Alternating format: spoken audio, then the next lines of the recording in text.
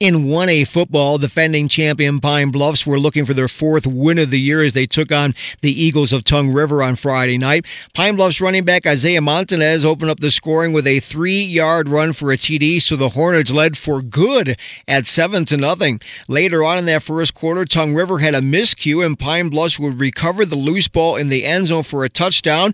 James Merrifield getting credit for the recovery in the TD to make it 14-0. Pine Bluffs had an enormous second quarter of play with 27 points. Hayes Fornstrom with a 3-yard TD pass to Andrew Fornstrom, followed by a 25-yard gallop for a touchdown by Hayes Fornstrom. After that in the second quarter, Brian Steger scored on a 2-yard run, and Tongue River had another miscue, which resulted in a TD from Hunter Jeffries as he recovered a loose ball in the end zone. So at halftime, it was 41-0 in favor of the Hornets. In the third quarter, James Merrifield scored again. He picked up a fumble and went 38 yards to the house.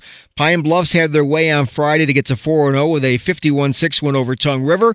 The Hornets are 4-4 with a road game at Lust this week. Tongue River is 2-2, and the Eagles have the week off.